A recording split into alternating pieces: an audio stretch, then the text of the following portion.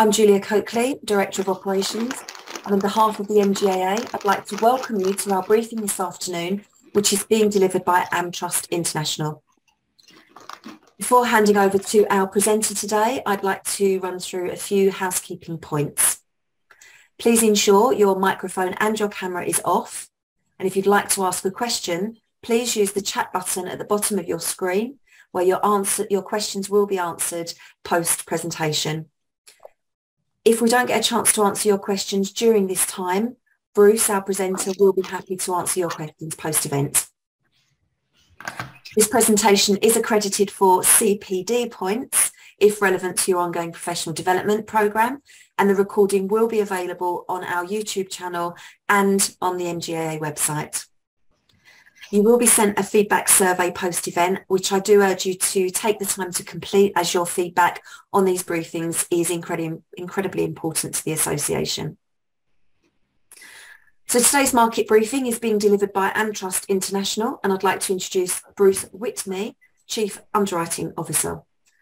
Bruce joined AmTrust International in 2019 and has 30 years industry experience working in various senior management roles across the globe.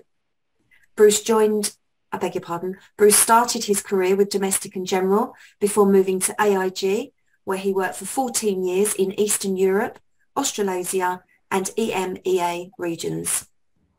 Bruce joined ANV in 2015 as active underwriter for the Lloyd's Syndicate 5820 Jubilee, specialising in consumer products, trade credit and political risk.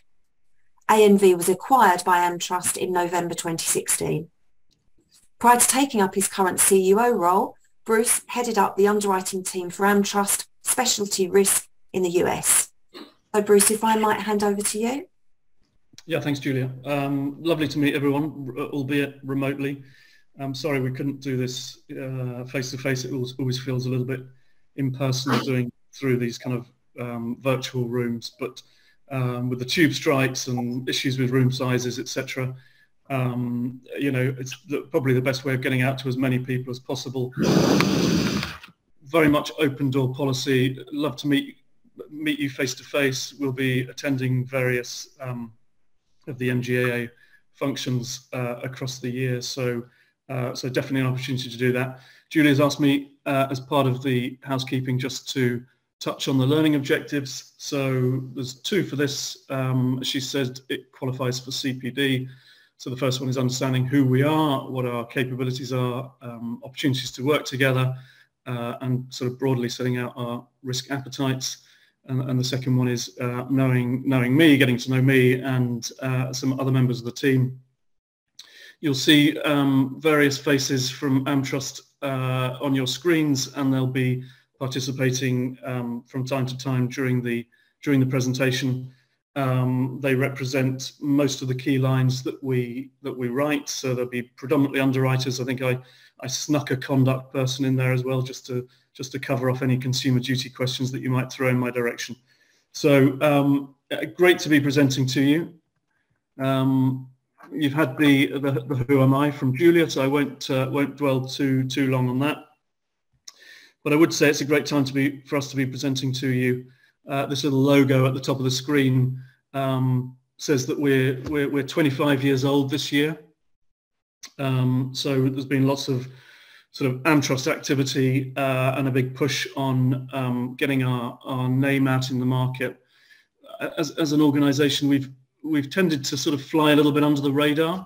We're a very large organisation. Not many people know who we are, and over the last sort of 12 to 24 months, we've really made an effort to try and kind of get out into the wider market and let people know who we are and what we do, and you know, what we're all about. Growth is key to us this year. MGAs are absolutely in our kind of in our sweet spot, in the key distribution channel for us.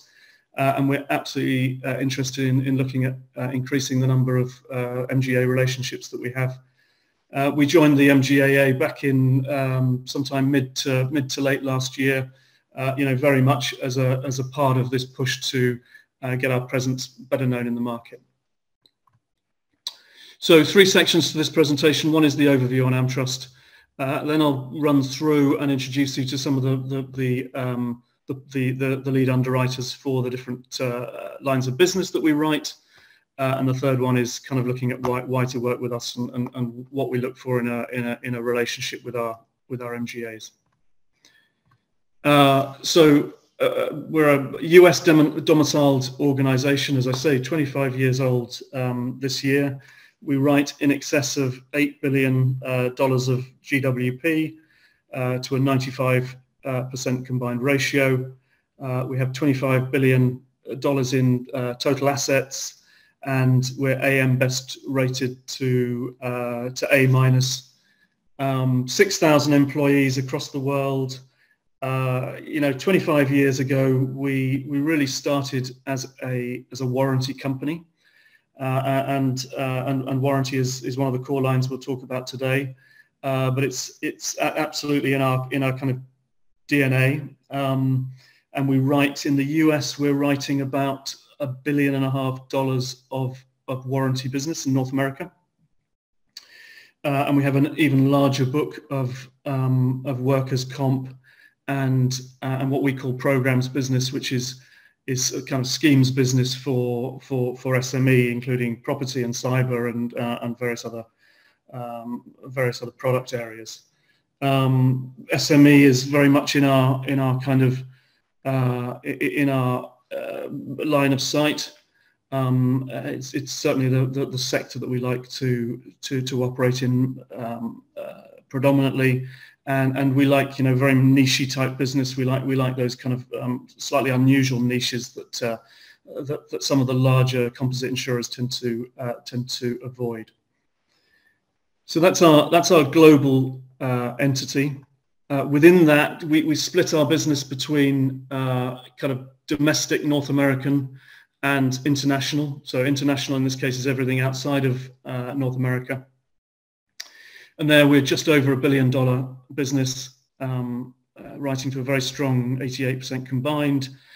75% plus of our business is delegated. So open market business we have a very small sort of traditional open market business through PI and legal expenses in the UK. But most of our non-delegated is going to be reinsurance deals across the rest of the world. So from a UK perspective, the vast majority of what we do is delegated. It's the way we operate. We delegate underwriting, we delegate claims, and with a few exceptions, we do our own claims handling for property in-house at the moment. But delegation is the way we operate. We tend not to hand across the pen. So underwriting delegation will tend to be on a limited basis, using predetermined rates, raters in the built into the platforms,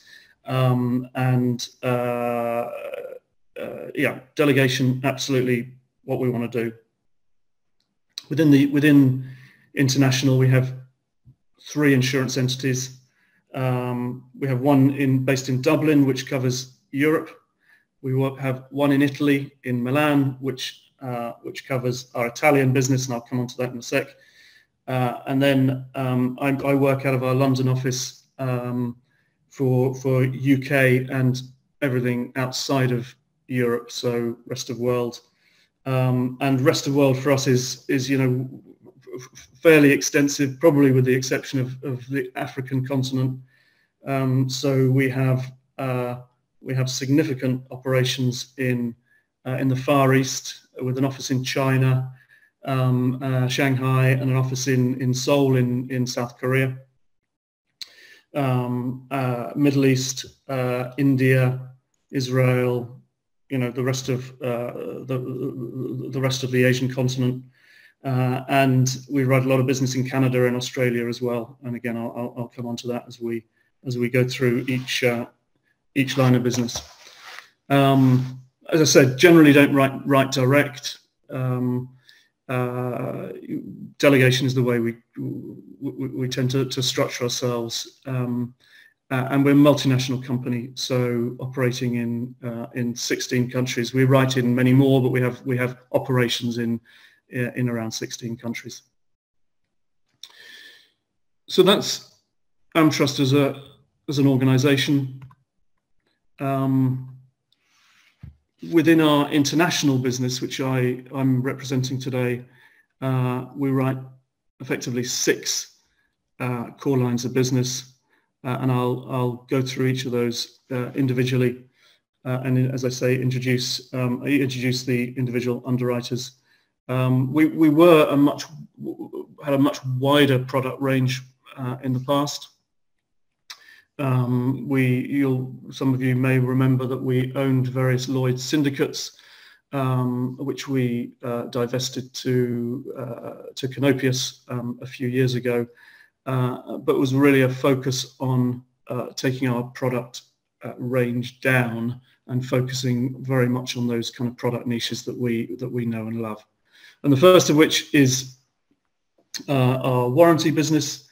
And hopefully I have Rob Sadler on the phone. I can't see anyone, by the way. I can only see my presentation because of the way I've set up my screen.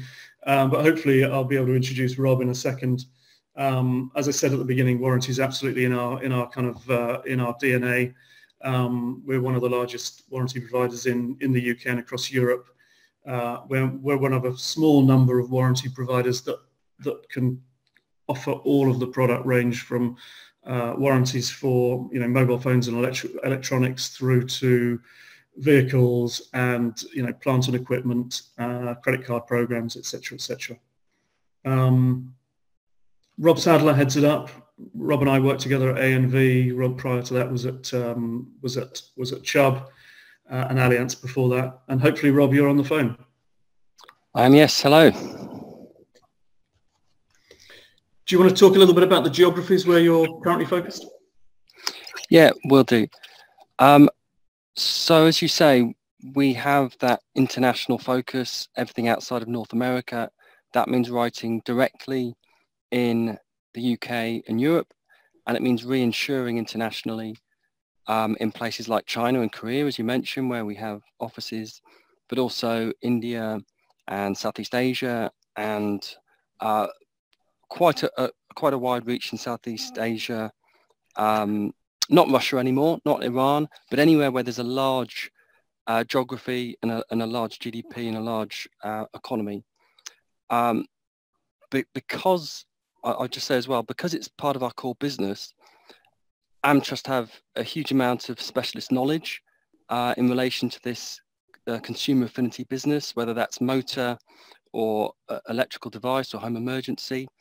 And so it's our mission to use that knowledge and experience to create sustainable, successful programs which work for all of our stakeholders. So that's the end customer, it's distributors, it's administrators, it's brokers, it's other insurers that we might be reinsuring.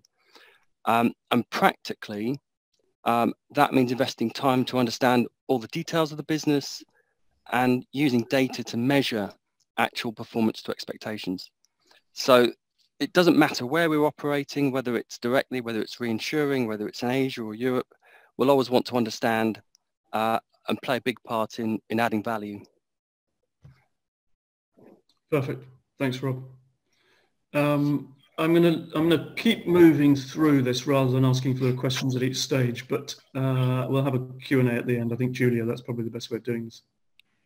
Yeah, that's it, Bruce. Thanks. Excellent. Okay, second core line of business for international is MedMal. It's I'm not going to dwell on this because it's a business that we write in Italy for Italy predominantly. We have written it in other European countries in the past. It's one of those typical example of niche businesses that we like. We've become got a little bit of feedback. I don't know if everyone can go on mute.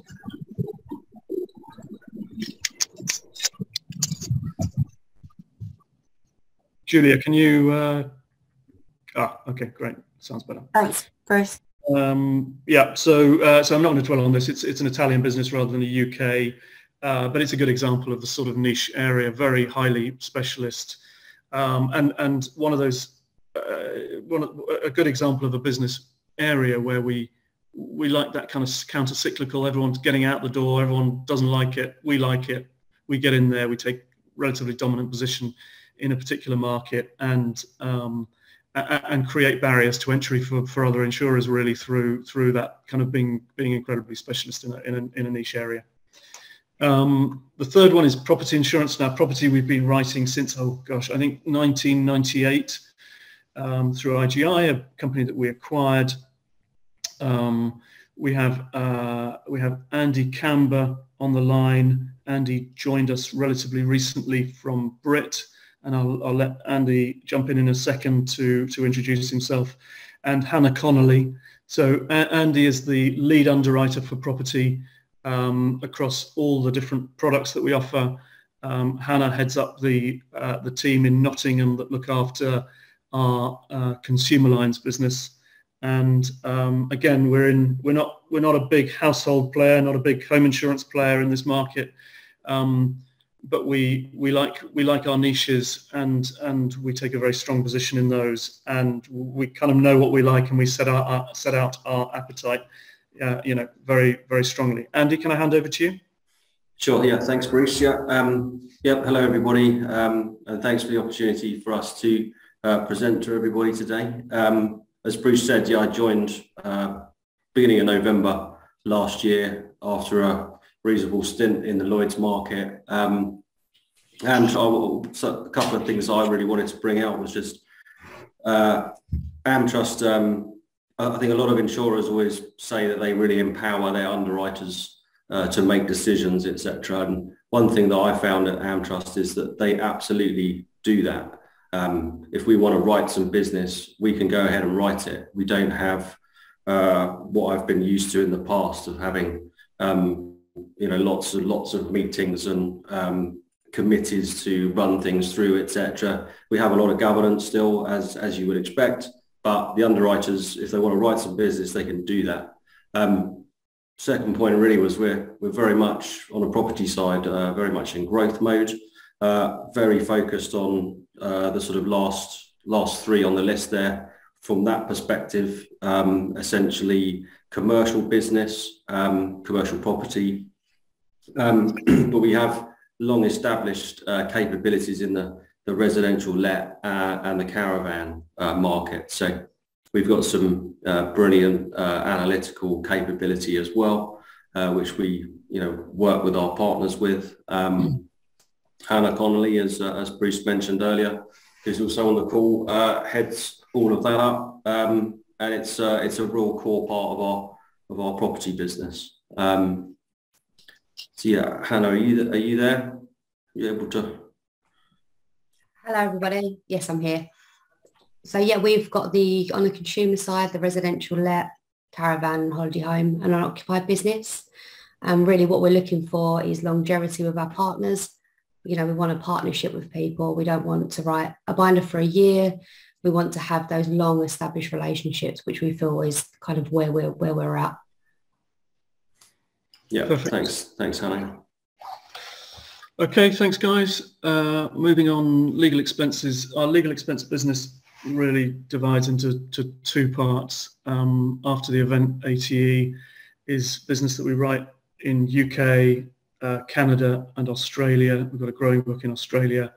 We've been in it for many years. It's headed up by Simon Waugh. Simon just literally this morning flew back from Australia, so I let him off this call so he can see his family and get to bed. But he drives that book very much, particularly the after the event, and that's covering adverse cost insurance for litigation cases that are brought by group actions, individuals, companies, etc. Incredibly specialist. We're absolutely, one of the lead players in this market. We know it, we understand it, and we want to do more of it. And we want to do more of it in the UK. We want to work with MGAs and we want to do more in Europe. I know most of who I'm talking to, the audience today, is probably more UK focused, but certainly in our line of sight to get to expand our geographical spread on that product. And the other side of our business, and it's pretty much 50-50. The other side of our business is the before the event. That's headed up by Mark Wilson. Mark hopefully is on the call as well, and I'll hand over to him in a second. No, I'll hand over now. Mark, over to you.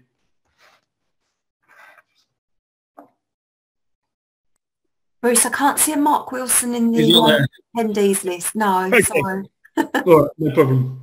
So BTE, this is predominantly legal protection cover sold as an add-on alongside motor policies, home insurance policies, etc. Bruce, sorry, I'm here. I am here. Oh, you're there. Great. Yeah, I am here. Sorry. Afternoon, everyone. Yeah, as Bruce said, I head up the BTE side of the business. So what everyone would deem to be the standard legal expenses that is offered either as an add-on or as a added value part of a primary policy. We're very strong in the consumer aspect on commercial and on group. And then we've been around this market for a long time. So we've got the ability to write very niche, bespoke opportunities as they arise. But as you'll hear from the other underwriters, we all work on a very similar basis where we're looking to establish long-standing relationships and work with all the parties for mutual benefit. Perfect. Thanks, Mark. Next one is PI. So warranty, legal expenses, and PI are our three lead areas, really. We write about £150 million of PI. It's headed up by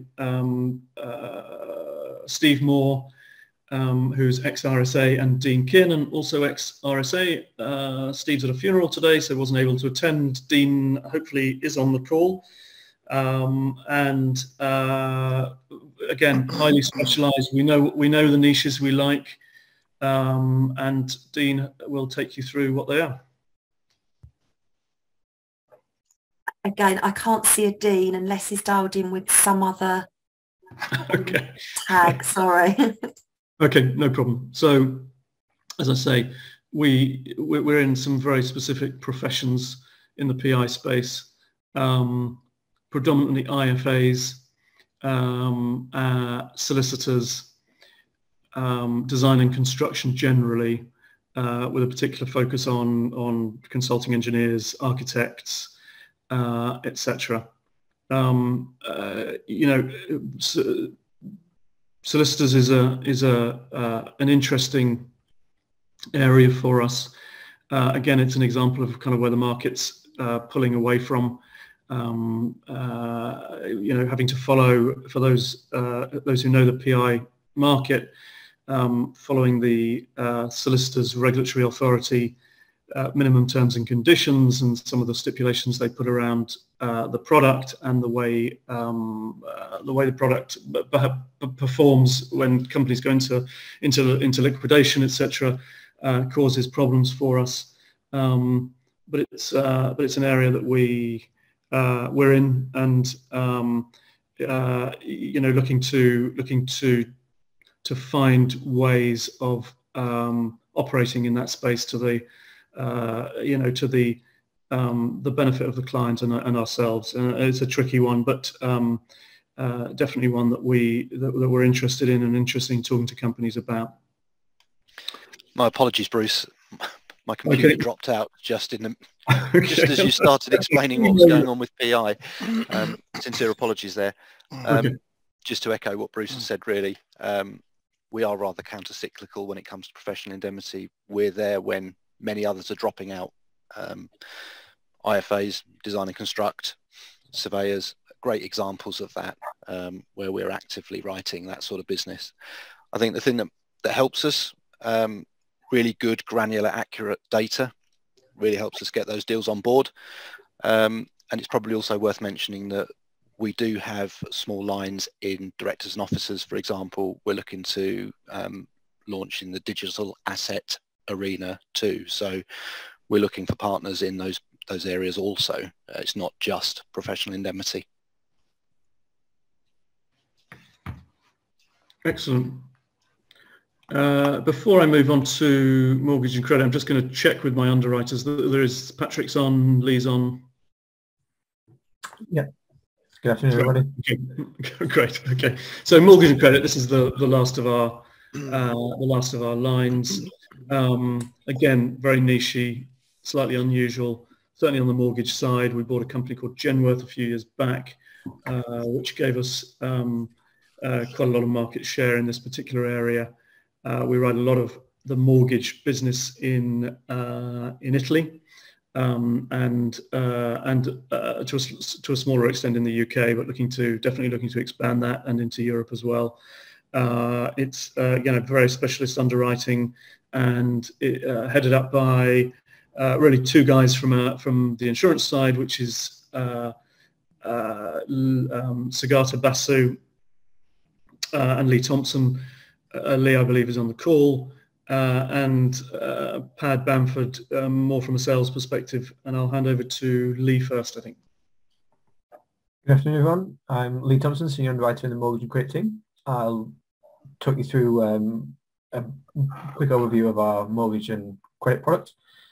On the mortgage side, we have it split into two main solutions. We have the Flow MI, which is a cover taken out by the bank or building society, the provider of the mortgage, in which we cover any negative equity in case of a default by the end customer. So here the beneficiary is the bank, and the coverage is provided loan by loan. So as each individual loan comes on risk, we provide some level of cover and risk of default. If there is a default on that loan and then there's the negative equity, that's the amount that effectively we're protecting against. The second solution we have on the mortgage side is a structured credit solution. This is given on a portfolio of existing loans. So this is more of a large collection of existing loans. They will be varying ages and levels of amortization, but here we'll provide a similar kind of cover to that. However, these can be structured a little bit more differently, with either a focus on risk transfer or capital efficiency for that lender. On the protection side, we have quite a lot of business in the UK. This is your more traditional income protection, PPI, mortgage payment protection kind of products for the end consumer. For income protection, the policyholder would select a fixed monthly benefit, and then they will be protected for accident, sickness, and unemployment type covers. And in the event that they're unable to work, the policy would then pay 12 to 24 months of that benefit, depending on what type of cover that they chose.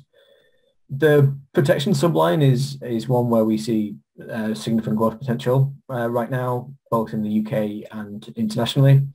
We were one of the first markets to open up to new business following the pandemic. And even during that time, we took on some large renewal rights portfolios.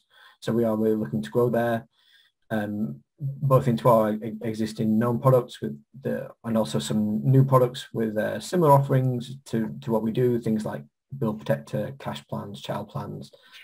Again, very similar. It's that replacement of loss of income through not being able to work, but also outside of those type of products, in those same kind of risks. So those accident, sickness, and unemployment risks, where we're looking to provide more general accident and sickness covers on both an individual and on a group basis, where it's not necessarily a monthly benefit type stuff, but more lump sum. Good stuff. Pad, anything to add? Very briefly, thank you, Bruce. Thanks, Lee. Just to add that as Bruce said, the mortgage indemnity was a product which Genworth underwrote for over 20 years, and most of the team came over with the AmTrust acquisition back in 2016, I think it was. It's probably the most experienced team in this niche area across Europe. The team have been underwriting this business through a number of cycles, which includes the 90s and the global financial crisis. So pretty embedded into what really goes on in the mortgage world. We are very active with the trade bodies, and most of our business is direct, which is through building societies and some of the smaller banks. And we have got large bank relationships, as Bruce said earlier, in Italy. And we're looking to grow that business across the continent and the UK. And just to touch on what Lee was saying about the creditor, that business is obtained through third-party cover holders who, again, we delegate the fulfillment and the claims handling to those organisations. We're looking for book transfers in that market and also entering new business through either mortgage type intermediaries or other opportunities that we see. We gained a great lot of experience in the data that we acquired over the last couple of years, especially through those transfers. So we're ready to grow that business. Good, thanks, Pat. Okay, thanks. Thank you. So that's our 6 core lines of business. Final couple of slides. Why work with us? Look, a lot of these things we've kind of touched on as we've gone through. You know, we have very specialist market knowledge in our chosen niches. We know what we like. We keep fairly tight to that. But we're in growth mode, as I said at the beginning, and very interested in opportunities within those niches, but also unusual niches that might fit some of the key characteristics that we've been sort of bringing out, the kind of counter-cyclical, the unusual areas where we can take a fairly significant market position, avoiding going head-to-head with the very large insurers, etc., etc. Entrepreneurial, can-do underwriting culture. I think Andy touched on that. We employ people who know their areas. We empower them. We don't impose very long chains of sign-off on them. Decisions are made quickly. We absolutely pride ourselves on our ability to say yes or no very fast, and we'll say no very fast, and yes might take a little bit longer, but being quick and honest with you and not messing you around is absolutely what we do. As I said, our business model is working with delegated arrangements. We know what you like and what you don't like, and we pride ourselves on doing that the right way. Financially robust, A-, AM Best rating, absolutely in it for the long term. We've gone from having a very large number of relationships, many of them very small, and over the last 2 or 3 years, we've really honed that down. So we've got a much tighter book of business. Means that we can focus more on individual MGAs and not be too stretched and not having time to speak to the people who bring us the business and who move the needle. So longevity of relationship is key for us. For all companies, the transactional cost, the frictional cost of doing business now, with the hoops we have to jump through to get business on the books is so relevant that we want to be able to do a deal and stay on that deal and work it for many years. International presence, as I said, really we can go anywhere, and we're not restricted certainly by our appetite, and we have the ability to get licenses in countries where we're not currently operating. And then technology and innovation and really a significant focus on data increasingly. So the final slide, checklist for effective partnerships. We are very focused on getting really good quality data, experienced data, and using that effectively to present excellence in our risk selection. We've got strong presence in niche markets. I think hopefully that's come across during the during the presentation. Alignment of interest for an effective partnership. We want to work with companies that understand the regulatory environment. It is changing. It is difficult. We've got very strong conduct and compliance teams within our organisation, and we can help MGAs. But we want to be able to work with MGAs that kind of get it and know what needs to be done, albeit they might not have all the resources to do it. And then, inevitably, strong focus on customer outcomes. I said that was my last slide, but I have a feeling there's one more, which is contact details. Julia, I presume that these slides get distributed and made available to everyone. So, message out to everyone on the call. Feel free to pick up the phone, speak to me, check out our LinkedIn pages. I can put you in direct contact with the underwriters on this call or other underwriters as appropriate. And the final thing for housekeeping is to remind you of the CPD. Those 2 points. The first one was to get an understanding of AmTrust as an organisation, its capabilities, its risk appetite, etc. And the second one was to know who to contact and how to get hold of us. Thank you, Bruce. Excellent. Thank you so much. And it was very well coordinated with your underwriters joining as we went along. I wouldn't have necessarily recommended we do it that way, but it seemed to work perfectly well. So thank you for that. So at the moment, we have no questions, which is a surprise. And it does make one wonder whether you just thoroughly covered off every possible thing someone could wonder about AmTrust. But yeah, just if there is anybody on the call who either wants to reveal themselves and unmute themselves or drop a question in chat. So does anyone have any questions for Bruce or the team? That would suggest, Bruce and the team, you've done a remarkable job. Perfect. So I think you did touch upon this, and I'll ask a question. This could well be, how long is a piece of string?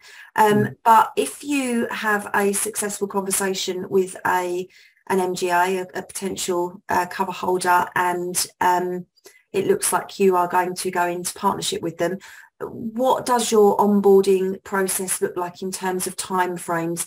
And I do realise that is a bit of a how long it is. Yeah. It's how long is a piece of string, and how much shorter is that string becoming? Okay. So look, it's one that the whole industry struggles with. I think the whole due diligence process and the hoops that we really need to be jumping through. I think it's been fairly painful. I think most companies go on that same sort of trajectory of having to go way over the top and then kind of eke their way back a little bit over time. And I think certainly we've been in that position. And but over the last 6 months plus, we've really honed our onboarding process down and made that due diligence as slick as it can be. But the regulatory environment that we operate in is such that we have to have, and particularly in this area where we delegate, our regulator expects us to know everything about who we're delegating to, and then who's in the longer chain. The regulators don't really like this business model hugely. The longer the chain, the more they dislike it. Yeah. And the expectation on the insurer is to know what's happening all the way down through the delegation and into the sub-delegation and beyond. Yeah. So it's something that we're kind of on I think the whole industry is on a bit of a learning curve of how to do that and how to do it effectively and quickly and efficiently. Certainly we are significantly better at it, and I think MGA partners would find us a pleasant change from certainly where we were and probably where some of the market still is. Thank you for that. I haven't got another question from delegates, but I've got another question myself. It's still kind of on the, if you like, the onboarding piece. you said you'd honed your onboarding process, but have you changed your onboarding process over kind of perhaps the last 6 months to a year with regard to your need, if there is a need to understand kind of a DE&I culture within a business, or indeed kind of ESG and data that surrounds both of those, I don't want to say topics, but both of those areas? It's something that we're working on at the moment. Okay. So the easy answer is to say no, we haven't changed on D&I. A huge amount of focus on, or on ESG, a huge amount of focus on conduct MI, and in line with the value measures and GIPP and consumer duty coming along. So we're extremely slick in that area, okay. And our ability to ingest huge amounts of conduct information from our MGA cover holder partners, and tick all our regulatory boxes from a reporting perspective are very much there. But the importance of can't be understated of getting that data, cleanly, on time, and value measures reporting is a tricky one. We have to hit our deadline of, I can't remember, end of Feb for the 6 months up to December. When you're delegating and sub-delegating, potentially that creates issues getting data up through the chain quickly and into us so that we can then report it. These are all challenges that myself and other insurers are wrestling with. I've got Kishan on the line, who is our head of conduct. Kish, is there anything I should have said or didn't say or shouldn't have said? More important. No, I think you've covered everything off quite extensively. So yeah, we've streamlined our processes, and we continue to do so to really capture the key information. The really important thing that we do is we set out what we need at the outset. So it's not a case of you come back to us with all the information and then all of a sudden there's a next set of hurdles to jump over. We will set that out early doors. And we're very much about working with partners to progress in that matter. So, for example, if there are items that a partner may struggle to achieve, we're more than happy to assist in showing them what needs to be done, and helping them get that deal across the line. So we're very much focused on helping the outside sort of broker world, MGAA world. It's a very important thing for us. But at the same time, we're very, very conscious of abiding by the regulations. So we make sure that we balance that scale quite effectively. Thanks, Kishan. Thank you, Bruce. I've got a question from a delegate, which actually really dovetails nicely with a question that I was going to also put to you. So my question actually is, when you're engaging with prospective partners, what's the kind of state, if you like, of the access to data that those potential partners have? Do you see that there's a lot of work still to be done, perhaps within MGA businesses, that whether they've got the data, they're just not, they don't have the systems to access it, or whether they are not gathering enough granular data that would suffice to engage with you as a partner? So that was my question. But the question from the delegate was, what technology are you using or considering implementing in order to deal with receiving more data from MGAs? Okay, so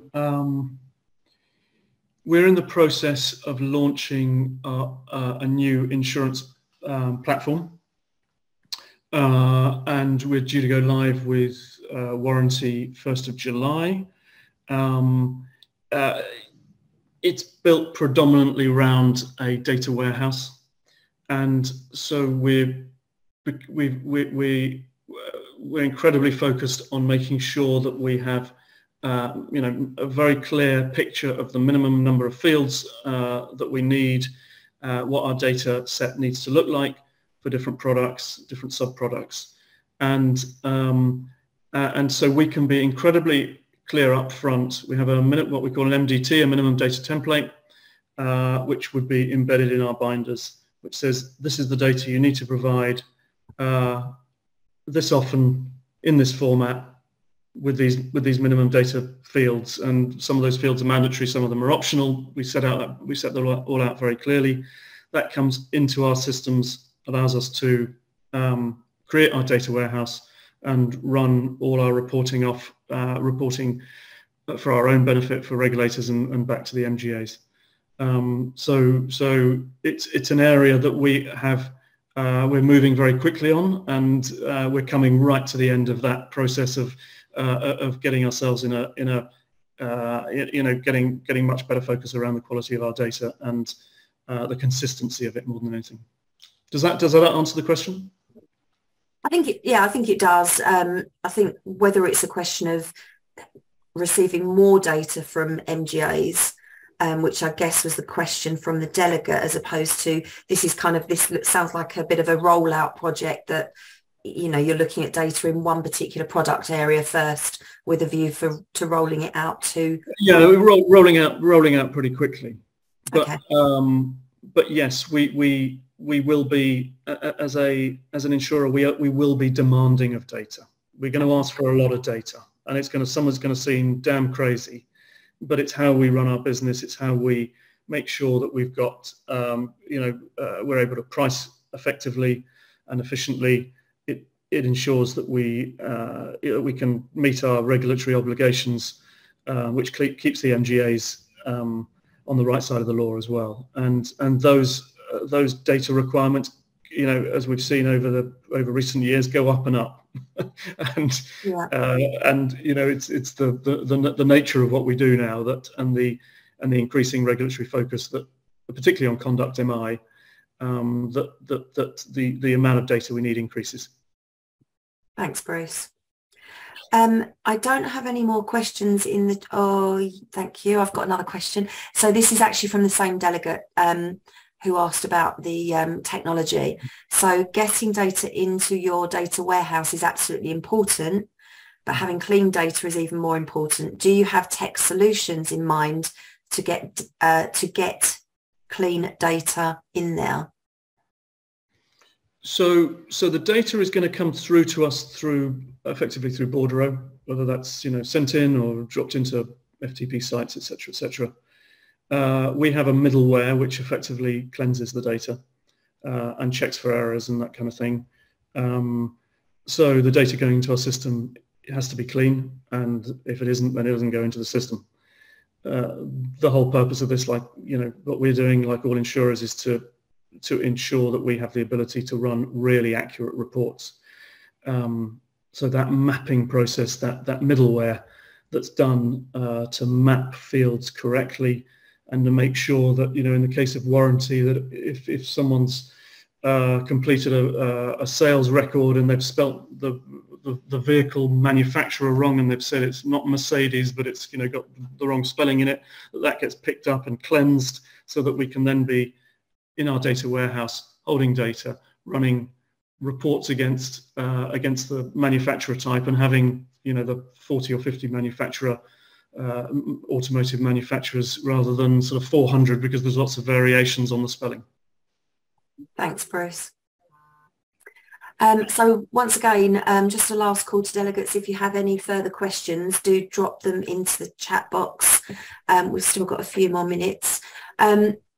While we're giving our delegates a chance to just think about whether there are any final questions, I just wanted to say thank you very much to you, Bruce, and to the team. It was, as I say, probably not necessarily how I would have expected additional presenters, but it worked very well. So thank you for that. Apologies, cast of thousands. It got a cast of thousands indeed, but no, it worked really well. And thank you to our delegates. I haven't got any further questions, so I am going to wind up by saying thank you to everyone for your time, both to AmTrust and to our MGAA members. There will be a survey going out post-event, so I would urge you to complete that if you kindly could find a couple of minutes to do so. As we said at the top of the meeting, this recording will be posted on our YouTube channel and on the MGAA website, and the slide deck will be issued post-event to all registrants, so that will be forthcoming in due course. But thanks once again to everyone for joining us. And if you have any questions, do feel free to drop them through to Bruce, details on the slide deck, or to the MGAA. We'd be delighted to answer them. Other than that, everyone do have a great afternoon, and we hope to see you soon. Thank you very much.